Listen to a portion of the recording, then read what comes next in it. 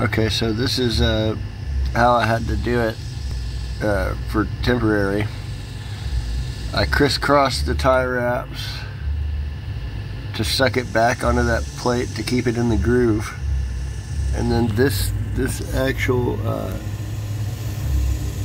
piece right here, I had to pull it back and then get these guys and tie wrap one on either side, and then one tie wrap to suck it back together. But I mean, it's kind of ghetto looking, but works friggin' great right now until I get the new shifter cable in the mail.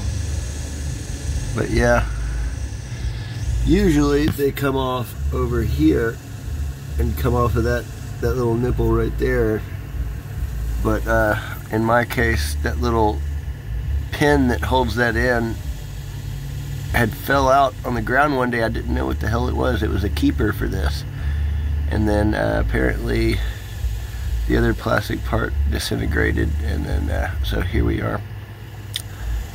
Yep. But yeah, you can use baling wire too. I think that would actually work a lot longer than these because you're right next to the exhaust.